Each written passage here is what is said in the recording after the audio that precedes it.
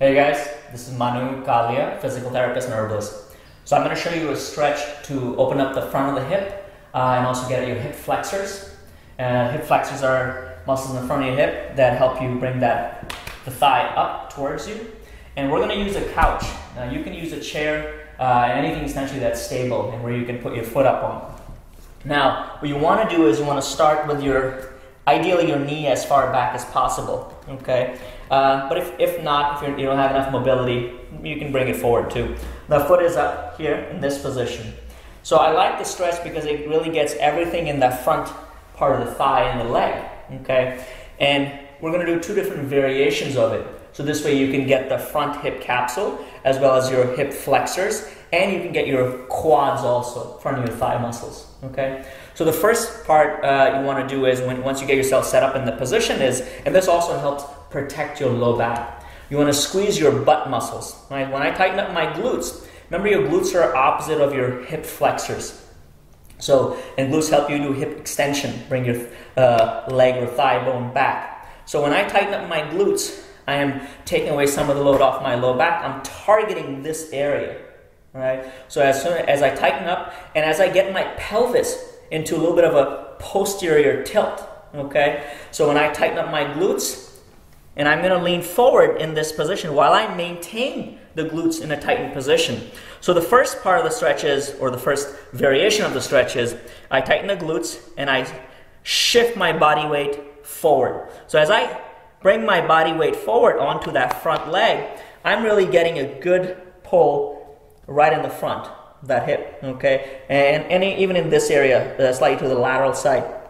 So as I bring my weight forward, I'm going to stretch that front capsule, get some of the hip flexors, and I'm going to lean and I'm going to work at finding the sticky spots, stiff areas. And I'm going to oscillate back and forth. So hang out in that position while you maintain your glutes in a tightened position or putting your pelvis in a slightly posterior tilt. Okay, so that's the first part of it.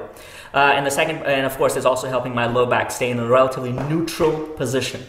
So the second part is where I want to target and I want to get more of my quads, the front of the thigh too. So for that, I'm going to lean back so I'm in an upright position. Now in this position, same thing. I tighten up my glutes again, right? And I bring myself into more an upright position. Now I'm really getting a lot of pulling that's taking place in the front of the thigh, okay? And as I maintain that posterior tilt or that glute contraction and I lean back further, I get even a stronger pull right in this area, okay?